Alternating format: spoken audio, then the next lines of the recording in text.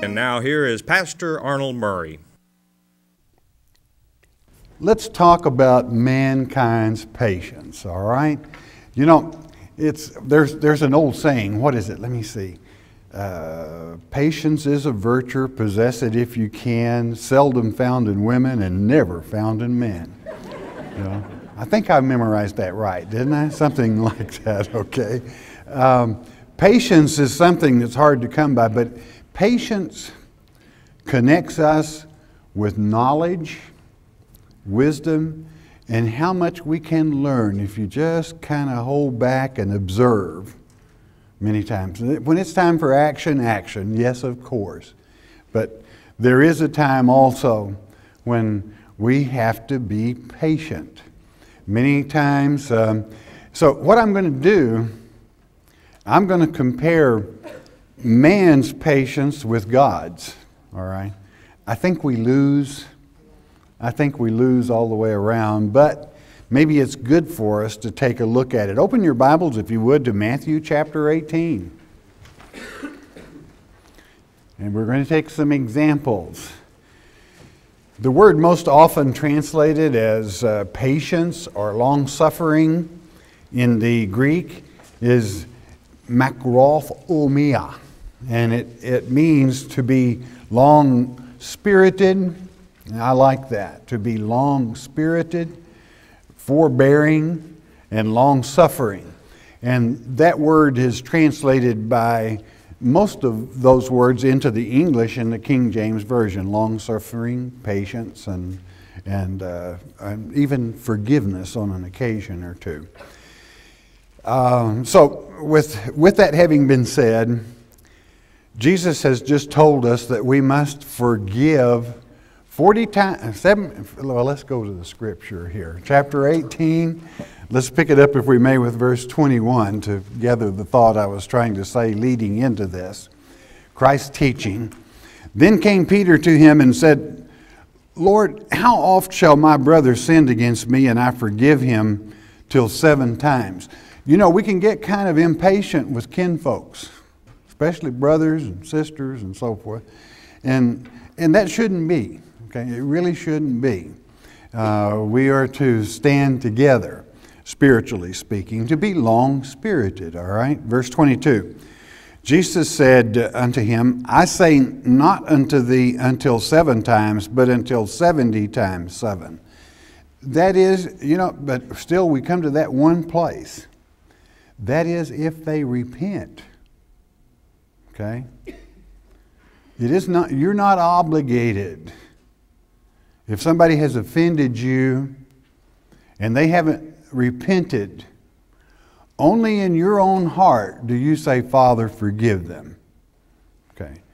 But for the word, there go I, perhaps, or something of that nature. But you are not required to be a welcoming mat for everybody to walk on that offends you and doesn't repent. All right? That's like someone that would listen to a fool. A fool runs over you, and you go to the fool and apologize to him. Anyone that listens to a fool is a bigger fool than they are, whether they're Christian or not. Okay? So you got to use a little common sense and know Christ wants you to forgive, but repentance comes first. The repentance is simply the love from the heart, saying, I don't know what happened. I'm sorry. Okay? Anyway, then he sets the stage giving patience and long-suffering. And it's going to be compared, well, let's just take it. 23. Therefore, is the kingdom of heaven like unto a certain king, which would take account of his servants. Now, what I want you to absorb, this is exactly the way it is in heaven. And naturally, the certain king is Almighty God. All right? That's who's the king in heaven. All right? Got it? So don't saw around the bushes or anything. This is the way that this operates in heaven. Okay. 24. And when he had begun to reckon, Now that's to check the books.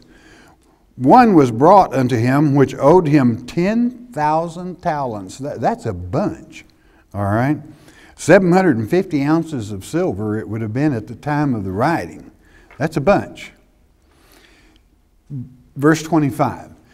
But for as much as he had not to pay, he didn't have it.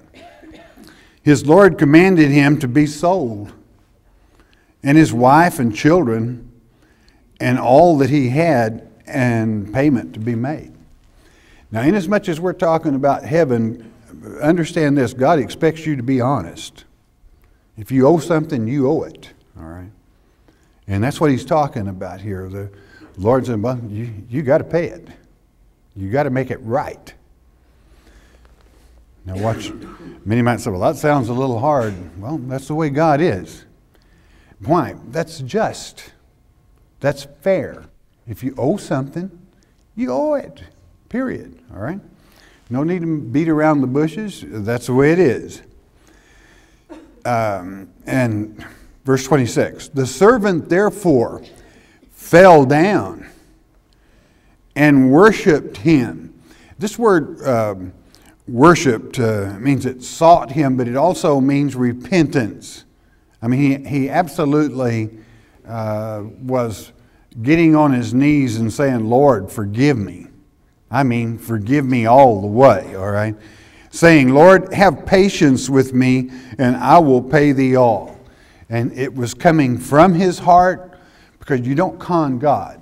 God knows when you're being honest, or if you're faking him, you might as well go burn a bush somewhere for all the good it's going to do you. You're not going anywhere, all right?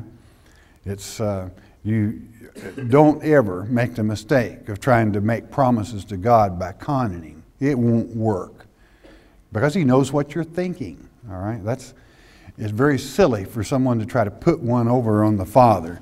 Always be honest with him. But, I mean, what did he do here? He repented. I mean, he was sorry. He was asking Almighty God to forgive him. Now, what was the subject leading into this? Forgiveness. Right? Christ said 7 times 70, if it requires it. If the person really repents, you're to forgive. And that in itself takes patience. But that's the way God wants it done, and that's the way you should do it. If the repentance is there, okay? And he's going to make it good. That's what he's saying. Verse 27, then the Lord of that servant was moved with compassion and loosed him and forgave him the debt. I mean, just said, hey, let's just line her through. Now, you all know that when we sin, and that sin goes in the book of life, it's right there by your name. But the moment you repent, it's erased. It is gone. It is forgiven. That's the way it's done in heaven, okay? Just want to throw that in as we're moving by here. That's the way it operates. Christ paid the price that we have that opportunity. What this man did is he appeals to Yahweh, our Heavenly Father's unsurpassable readiness of generosity and forgiving grace. Grace is what? It's favor. God wants to favor us, mankind. And Lord only knows we need it, okay? Just being all, I don't know any of us that are perfect. And sooner or later, we all fall short. And again, be honest with God. Let Him know that. Let Him know when you fall short, that you're sorry, at the point that you are. And then comes that unmerited favor. You don't deserve it. We don't deserve it. But He gives it unmerited because of the price Christ paid on the cross. That it's washed white. It's erased. So He forgave everything. 750 ounces of silver. You don't owe me a penny. I appreciate the fact that no doubt God would say you didn't want to lose your family and you repented to try to keep your family together rather than me splitting them up, and I appreciate that. So he forgave the debt. Verse 28. This was man. Man is always anxious to appeal to God's grace. I mean, we expect it from Him to the point that sometimes I almost feel He must think we take advantage of Him, you know. But He's our Father and He loves us. So don't ever hold back from repentance. That's why Christ said 7 times 70 if it takes it, if you're honest. Verse 28. But the same servant, now this is mankind here. The same servant, and remember this is the way it is in heaven also, went out and found one of his fellow servants which owed him 100 pence. I mean that's a pittance. And he laid hands on him and took him by the throat, saying, "Pay me that thou owest." I mean, get it on. Now, I mean, here he was just a day before on his knees before Almighty God, begging with repentance. And he goes over to one of his servants and grabs him by the throat over 100 pence. And a pence, what is it? It's an eighth part of an ounce. That's not much, okay? I mean, we're talking pittance here. 29. And his fellow servant fell down at his feet and besought him, saying, "Have patience with me, and I will pay thee all." I mean, he fell before him. He said, "I'll make it good. Give me an opportunity." He repented. 30. What did mankind do? And he would not, but went and cast him into prison till he should pay the debt. I mean, said, "You just get on in there till I get the whole bunch." So mankind will do you kind of bad sometimes.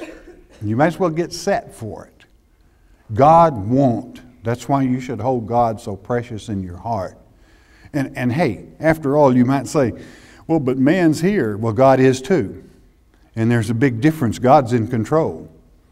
And He can square man away in a hurry if you have the faith to know that. Okay? Period.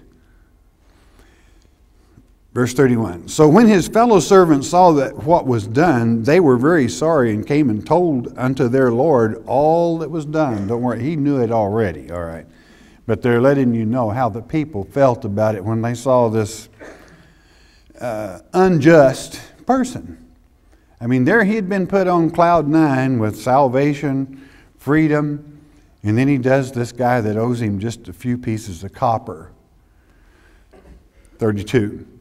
Then said his Lord, after that he had called him, I mean, he sent for him right away, and said unto him, O thou wicked servant, I forgave thee all that debt, because thou desiredest me. You repented. You shed tears even. 33. Shouldest not thou also have compassion on thy fellow servant, even as I had pity on thee? Don't you believe in doing what is just? Verse 34, and his Lord was wroth, he's angry. Our Father was. This is the way it is in the kingdom. And God's the king. And delivered him to the tormentors, the jailers, till he should pay all that was due unto him. I mean, he threw him in the clink, even after he had already forgiven him once. But it was retracted because of his feelings toward his fellow man. 35, so likewise shall my heavenly Father do also unto you, if you from your hearts forgive not every one his brother their trespasses. That is to say, when they repent. Okay. That is, in other words, the whole thing is based on repentance, of worshiping God, repenting and asking that forgiveness, and so it should be with mankind. So when someone does repent, then God knows their heart. You're kind of put on the spot. You've got to discern for yourself whether they are or not. But I kind of always like to use the old thing, fool me once and shame on you, but fool me twice and shame on me. Okay. This is why some people think when they are forgiven that it should be dropped by the wayside and never thought of. Well, it shouldn't be brought up, but trust and credibility comes from time of proving yourself to your friends. I mean, a Christian's going to give you an opportunity, but that doesn't mean they're going to just really take you right back in and put a great deal of responsibility on you until you can prove you can handle it. You got it? That's the way you do it in your own life so you don't get bit, okay? Everybody earns their reputation, and your name is your reputation. Your name is that's written in the book of life. Your name is either good or it's bad, or it's somewhere in between. And always protect it. I mean, polish it. I don't literally mean to do that, but what I mean is take care of your name. If you promise something, your whole value is placed on that. Well, I just had a bad day when I promised that to you, and now I'm changing my mind. Well, you're no good. Just get on out of here. Can't depend on you. Don't ever deal with somebody you can't depend on. Well, that doesn't sound very Christian. No, it is Christian. It's smart. That's why God put the old boy in the jug, okay? Because you couldn't depend on him. He should have learned the lesson. When God forgave him 750 ounces of silver. You know, that's quite a bit of silver even today, much less back then. And then he would lay hands on that poor little old guy that owed a few pieces of copper, you know, and he didn't learn any lesson. And out of our own mouths, God convicts us. That's what you do. He knows, okay? And it's how you operate that he rewards and judges you. It is well to be wise in the ways of the world and to know how the street operates so that you know how to help people that are there. But it's the wisdom from God that brings his blessings. So there we have man going to our Heavenly Father with his unsurpassable generosity and saying, child, I'll forgive you. I love you. And then kind of slamming him in the face with man's own way of doing things. You want to think about that.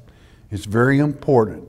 But at the same time, having and knowing discernment that you go by the law of forgiveness, and that is after repentance. Let's go on over, if we may, to the book of Romans.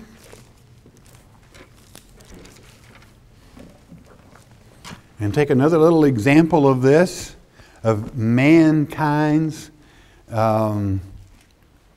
patience.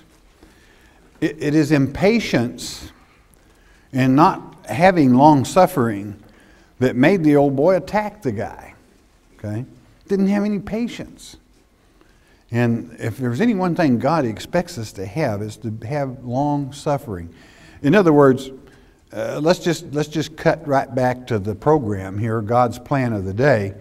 God's got a lot of children he wants saved. You may not like them, and you may not want a whole lot to do with them, but God's got to give those children an opportunity to be saved just like you are. And the strange thing is, he expects you to help. Okay? So therefore, he wants you to have patience to know we have to let time and God's will run until all souls are born of woman that are and have the opportunity that you have today to either accept God or not. That's your choice, okay? Chapter 2, the great book of Romans, we'll go ahead and take it from verse 1. Therefore, thou art inexcusable, O man, whosoever thou art that judgeth, for wherein thou judgest another, thou condemnest thyself, for thou that judgeth dost the same things. We're not judges. God is the judge, okay? You're to practice discernment. But I suppose the reason God doesn't want us to judge others, you don't know what you're talking about, okay? In most cases, we don't. Well, I heard said. That's what'll get you in trouble, friend. What you heard said, okay? That ain't necessarily so. And that's why you can put yourself in God's 8-ball pocket. I don't know if that's right or not, whatever. Bad side of God is to listen to gossip and start judging people. Hey, if you haven't seen something with your own two little peepers, you want to be careful what you say, okay? So that's what he's talking about here, okay? Verse 2.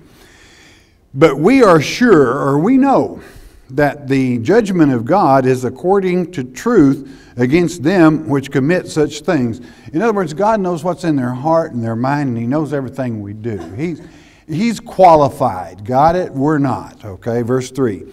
And thinkest thou this, O man, that judgeth them which do such things, and doest the same, that thou shalt escape the judgment of God?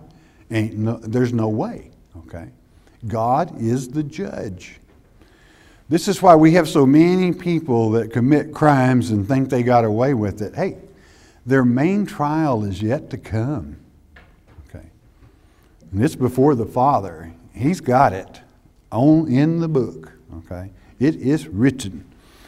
And that's why repentance is a beautiful thing. Okay. Verse 4. Or despisest thou the riches of His goodness, our fathers, that is to say, and forbearance and long-suffering? Our fathers got it.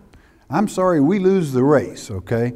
Not knowing that the goodness of God leadeth thee to repentance. In other words, when you know our Father and His plan, you can't help but repent of your sins and be forgiven. Why wouldn't you want to be? You know? He paid an awesome price. It's paid in full. It was expensive. It cost Him His life. So why wouldn't you want to repent and have His blessings in your life, being long-suffering and understanding and praying in the will of God and letting God be God rather than to try to be God yourself? That will get you in big trouble, and that's called lack of patience. Okay. I want it now. That's kind of mankind's style, you know. It doesn't always happen that way. Verse 5. But after thy hardness, an impenitent heart, that means a non-repenting heart, treasureth up unto thyself wrath against the day of wrath and revelation of the righteous judgment of God. In other words, you're not going to understand His revelation. He's going to try to reveal stuff to you. You're not going to get it if you are unrepentant of our mistakes. And hey, we all make them. That's no big deal, all right? Well, sometimes it could be, but we better consider them so. But repent. That's the thing. It's bad if you hang on to it. Don't. You know something? Everybody has about one day of the, I don't know if I want to use this analogy or not. Yeah, I think it came from the Holy Spirit. I'm not sure I like it now that I think about it. Everybody has about one day, in most families, has one day of the week, and guess what? That's wash day. Okay. And everybody gathers all their dirty underwear and their dirty socks and clothes, and they put them in the hampers, and they lead them all down to the washer room. And you always make sure you clean your hamper out, don't you? some people seem to want to leave their dirty socks in their hamper forever and ever and ever. And man, they get pretty bad, you know. And that's what not repenting will do. Why would you want to hang on to it? You know, when he's ready, he's saying, I love you. I understand how you fell in that trap. And I forgive you if you'll worship me and repent. And do it now. Quicker the better. And that's what we should do. That's loving our Father. And he's saying here, listen to me, do it my way. I love you. Be repentant. And if you'll just listen to me, it will bring you to repentance, back in verse 4. Okay, verse 6. Who will render to every man according to his deeds? Why? God's judge. And those deeds that are on the book by your name, that are not repented for, what did it say? He's going to render every man according to his deeds, what you've done. I'm hoping that you've planted a lot of seeds and you've repented, and all those dirty socks are in the laundry. And there's nothing there by your name other than good words. And the Lord says, my good and faithful servant, you come on into the kingdom, you're a rich man or woman. Okay, and spiritually speaking. Because God loves His people. But He will never give you more than you can take care of. Okay? That's just the way it is. Verse 7 to complete here. To them who by patient continuance in well-doing seek for glory and honor and immortality, eternal life. That's the way you get it. That's what this is all about. You know, the eternity is going to be so wonderful. The eternity is going to be so complete that we will have planted all the seeds and brought all the souls into the house of God that's possible. And those that we just could not, or that God could not, even though through His long suffering, are simply going to be removed where there's no heartaches anymore. And people that bring heartaches just won't be with us. All right? That's the way it is. That's the way God operates. And it's going to be a wonderful place. There's not going to be any tears there. And there's not going to be any sorrow. And you know, that'll really be something. To be with our Father. And to never have a question that you can't get answered. Because He'll be right there. And if you wondered about what's going on over here or there in space or what have you, or how this came to be, you can ask Him. He's going to let you know. And I will say this. No, I won't. All things, when you have reached that place, are so simple that you wonder why in the world we ever struggled with it here. Okay? And that's a fact. All right? So, here again we see man's long-suffering compared to God. And it doesn't look too good, but there our Father is always there, understanding with His hand outstretched. But the main thing you don't want to do is to let the Kenites throw those pillows, as it's written in Ezekiel 13, over the outreached hands of Almighty God, and you miss the trip.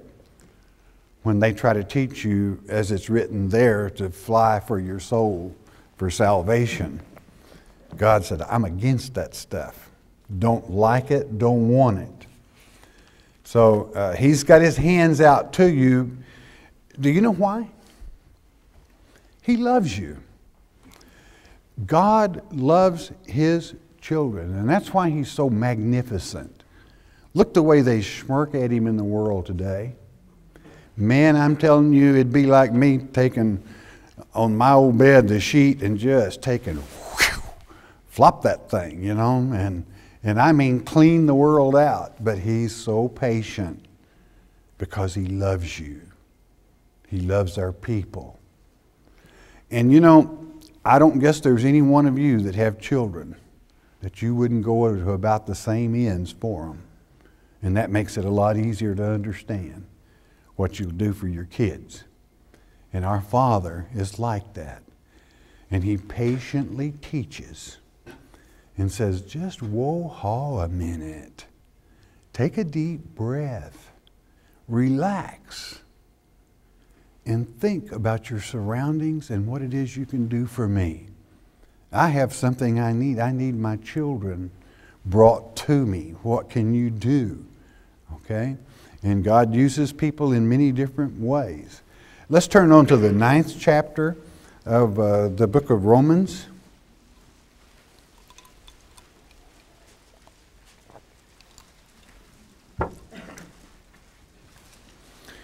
This 9th chapter is where God lets you know how much He is in control.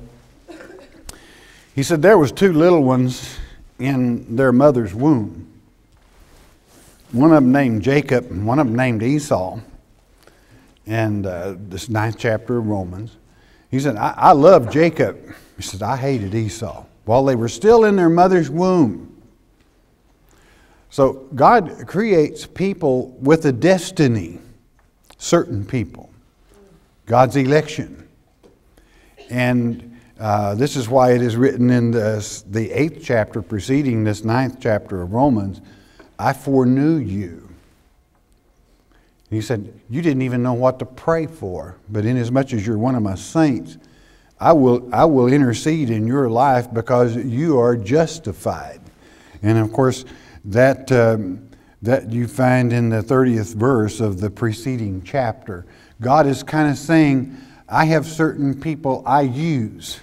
But it is verse 29 where He says, for whom He did foreknow, He also did predestinate to be conformed to the image of His Son, meaning to help His Son, the only begotten, that He might be the firstborn among many brethren. Moreover, whom He did predestinate, them He also called, and whom He called, them He also justified. That means judged. All right? So that kind of puts you on another footing there. Okay, so I'm just kind of setting the stage here because I still want to only pick the part up here of long suffering. Okay? That God's going to deal with your life, and you got to have patience with God also. Right?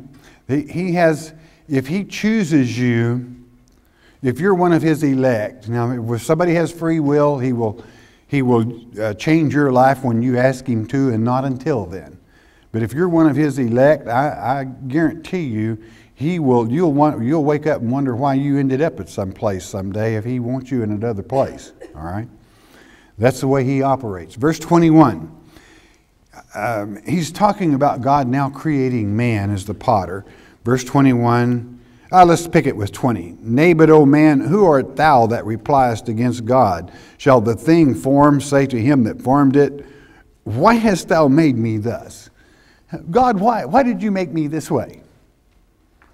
Now, all of you know that's kind of a foolish thing to say.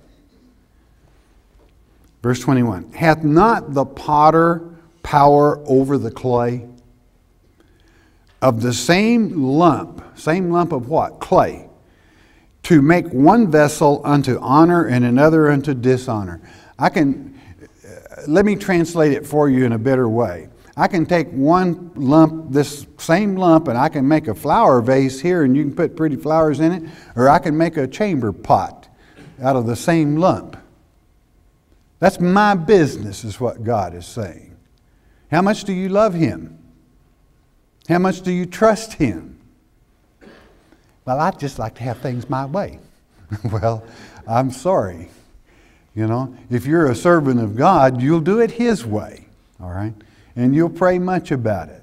So, what God wants you to know, it's not good to argue with the potter if you're just a chunk of clay, because you know what He can do with that chunk? Do you know what He can do with that vase in His hand if He doesn't like it? Kapowie. Okay? Vases break easy.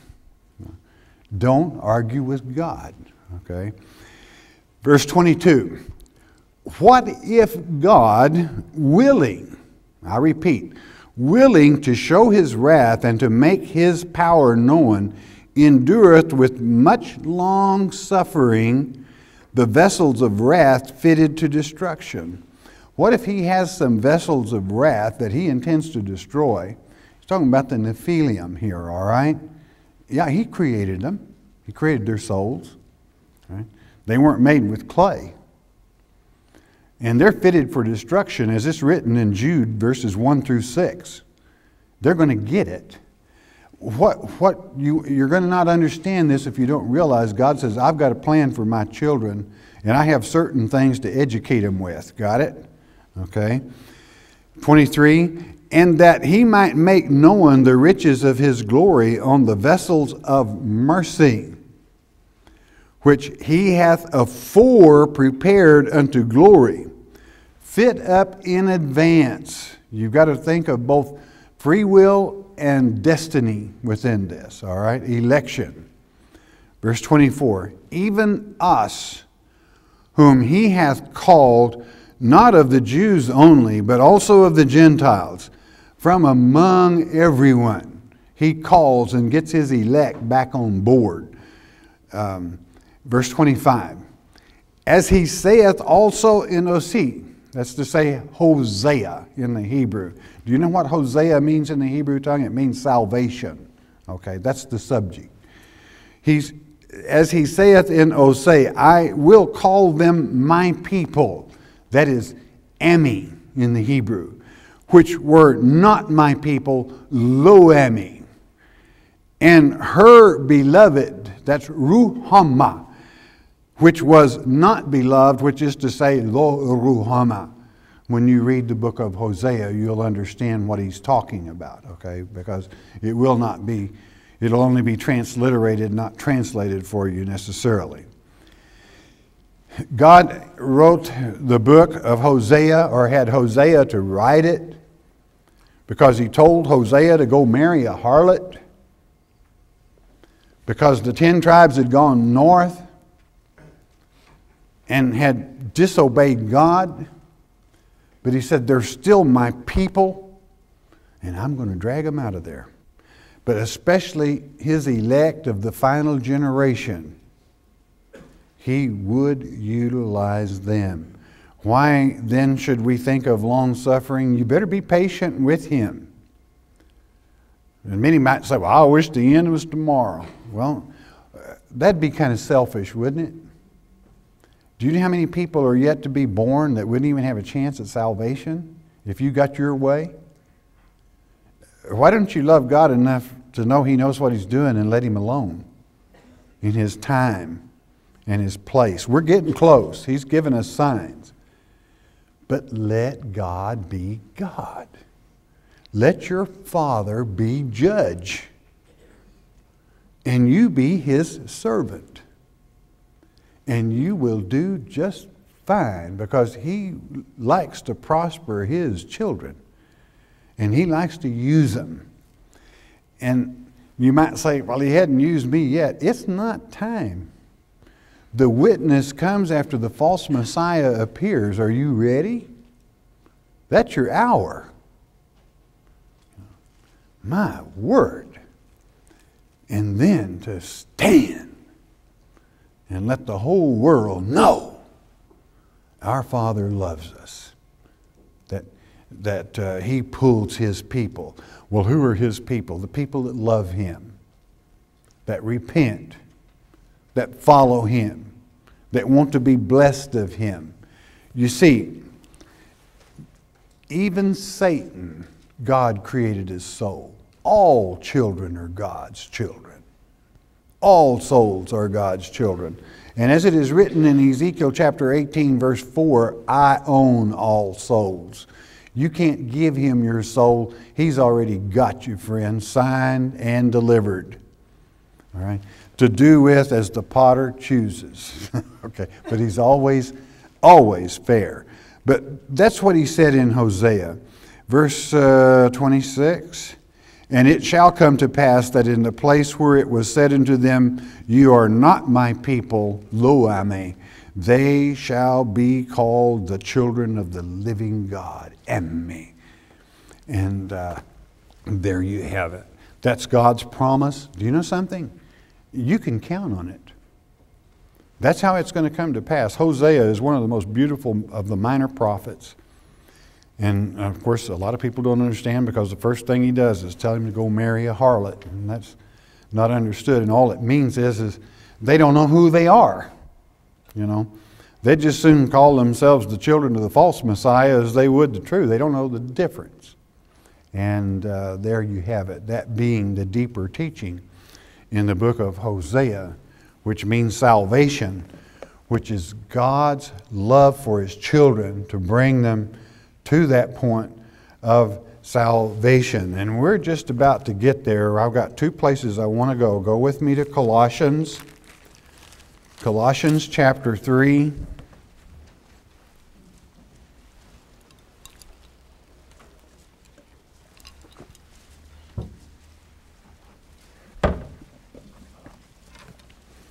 And let's pick it up with verse 12. And let's remember our thought.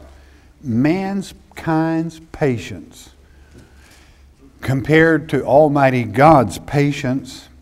And you might even add the will of God for mankind. Okay. Verse 12 of chapter 3, the great book of Colossians. Put on, therefore, as the elect of God. I don't know, are you? Holy and beloved bowels, that means of mercies. That means a heart or mind of mercies. Kindness, humbleness of mind, meekness, and long-suffering. You might as well get harnessed up for it, friend. Don't get anxious. If you love God, you want it to be done His way. Okay. You know why? Because that's exactly the way it's going to be done.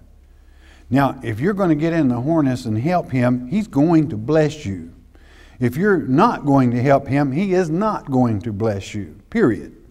That's just the way it is. Well, but I love Him. Well, what good are you? Okay? You know, He's got to have somebody He can use. If it's nothing but simply to let Him know you love Him, you're doing a great thing, because that's why He created man.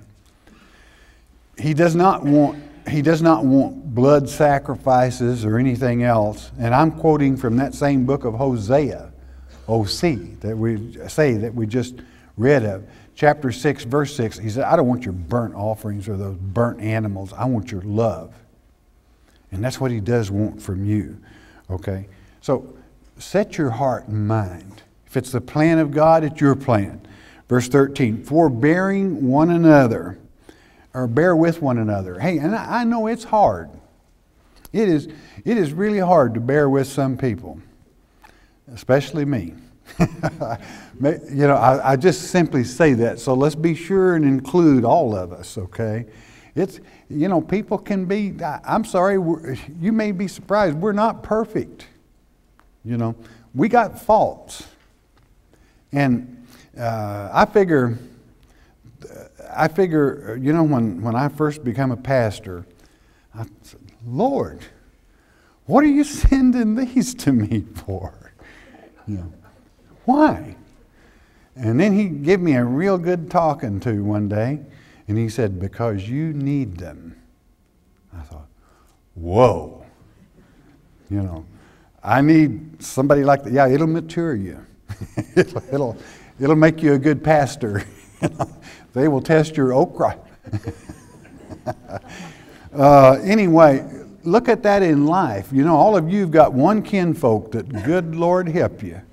You know, the whole family hate to see them coming. When they see their car coming down the road, they lock the doors if they can. You know, but sometimes it's too late. He's caught you. Okay, but you're supposed to have that one. Okay, everybody should have at least one nitpicker, and it'll do good for you. All right. Mimi, some of you don't know what I'm talking about. I don't know, but be that as it may. 13, forbearing one another and forgiving one another. If any man have a quarrel against any, even as Christ forgave you, so also do ye. Now, I'm going to tell you something. You know what I'm about to say. If they've repented to you, you should forgive them. What happens if they don't repent? Then you know something? except for God, there you go, you'd be just like that. So don't go to that person and say you forgive them necessarily. But in your own heart and mind, say, Father, forgive them. They don't know what they're doing. And that way you can turn loose of it and it won't tear you up. Okay? So you don't want it to tear you up. Don't let somebody that wrongs you tear you up if they're not worth it. Okay? So simply just know, but by the grace of God, I'd be ignorant also. And let it go, you know. But should I bring it in again? Only a fool will listen to a fool and let it happen to him twice, okay, or thrice. Use good judgment and discernment, all right, and stick with it. Okay, verse 14. Is that where we were? Yeah. And above all, this means most important. Above all these things, put on charity. You know what that is? That's love, which is the bond of perfectness. It is. Love is the strongest force in the world. Do you know that kings go to war in the history and take over a whole country and lose thousands of men? And when they win, they go into the other king's treasure and take his pretties and goes home, and guess who he gives them to? Mama. Yeah, because he loves her. Puts all the pretties on Mama. And Mama didn't even fight. Okay. She stayed home. So love is one of the strongest forces in the world. All right? And it will pay dividends for you. And I'm not necessarily talking about husband and wife love. I mean love for mankind. 15. And let the peace of God rule in your hearts. God is not the author of confusion. Okay? To the which also ye are called in one body, and be ye thankful. And you are. If you're in a body that knows and understands that, there is only one body, and that's the body of Christ. You know, He is our everything. God sent Him to pay the price that we can and haven't for our sins, to own repentance, be forgiven, and allow you to come into long suffering. And it is natural that when you grow older, you gain patience because you're not in a hurry to go anywhere, okay? But for the young, you need to practice patience. It's a wonderful thing. And sometimes older people, and this is not true, they say, wonder why youth is wasted on the young? But we're all the same age anyway, all right? So learn patience. And the main thing is, how do you gain patience? By listening to God, wanting Him to control in your life so that you receive blessings instead of heartaches. And 16, let the word of Christ dwell in you richly, in all wisdom, teaching and admonishing one another in psalms, hymns, and spiritual songs, singing with grace in your hearts to the Lord. And so it is. God wants to be in your family. He wants to lead your family. In closing, turn with me to the book of 2 Peter.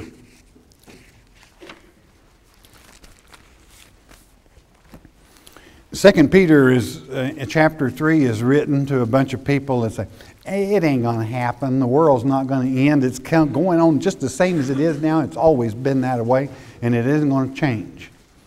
And you got a lot of people out there that way. That's why it shows their ignorance of the Word of God, and they can't read the prophecies concerning the end time. Do you know that the nation Israel formed in 1948, that has never happened since Christ walked the streets of Jerusalem? That's it. That's the first time.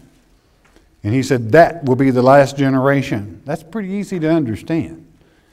And that proves that the Bible is true, and that lets you know and understand why you're coming into that time. And that's what the first part of this chapter 3 kind of says. He said, don't listen to them. They're a little bit foolish. And I want to pick it up with verse 9. This is your Father, and don't ever forget it.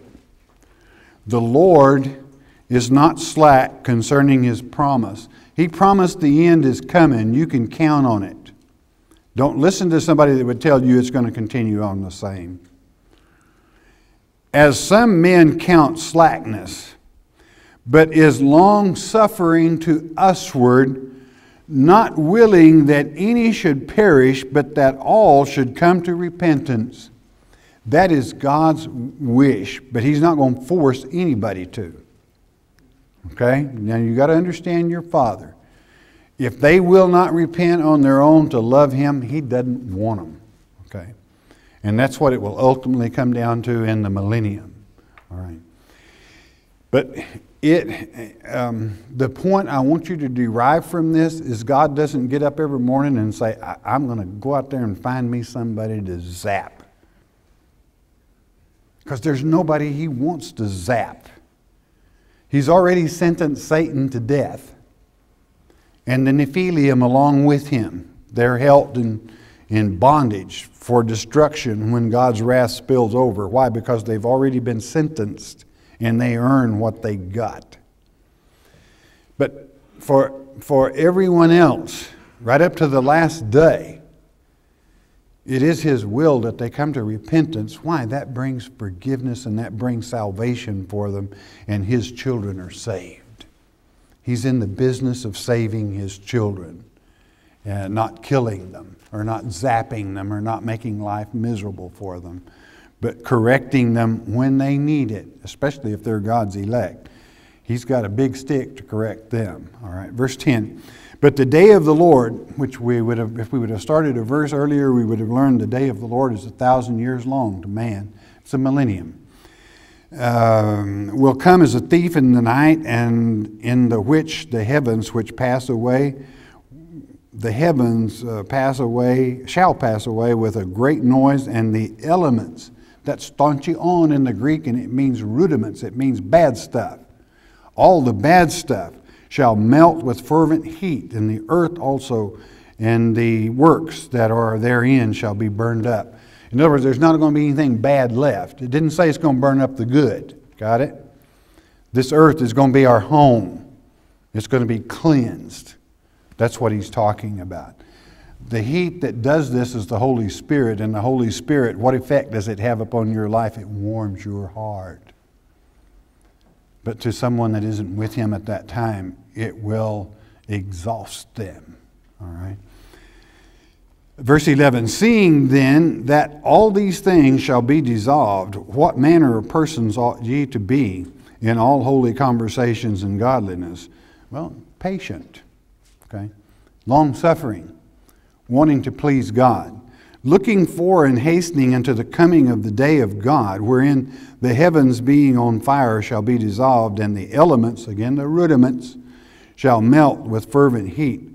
Nevertheless, we, according to His promise, look for new heavens and a new earth wherein dwelleth righteousness.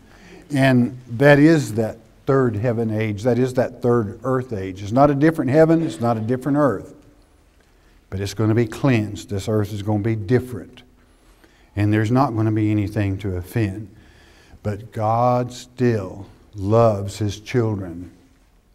And it is, He doesn't love what they're doing, a lot of them. But it is His will that they come to repentance.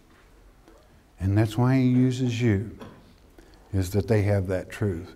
Mankind's patience and related to our Heavenly Father's, no match whatsoever. Our Father is so patient with us that you can always count on Him. And do you know something else? As it is written in the 13th chapter of the great book of Hebrews, He will never leave you nor forsake you. As long as you want Him, He's with you. That's His promise. And do you know something?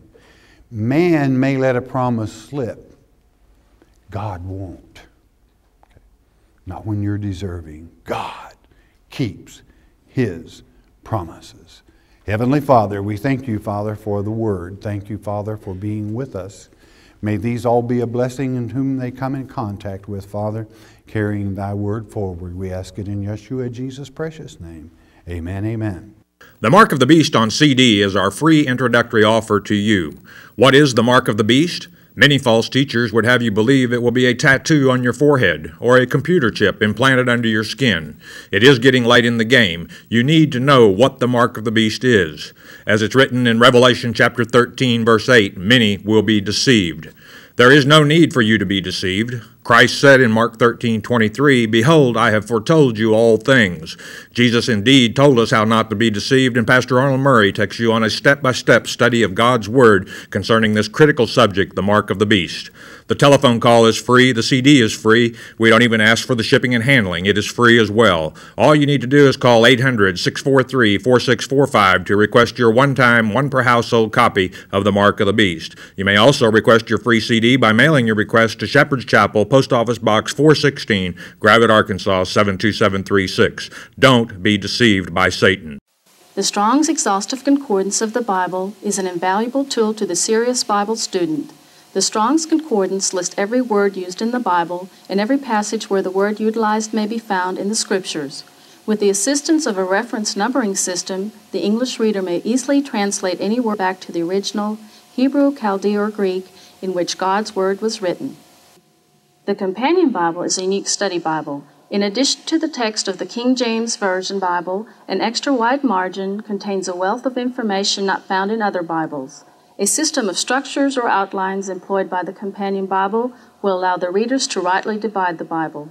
The use of these structures help the reader follow the subject matter, and therefore they are critical to an understanding of God's Word.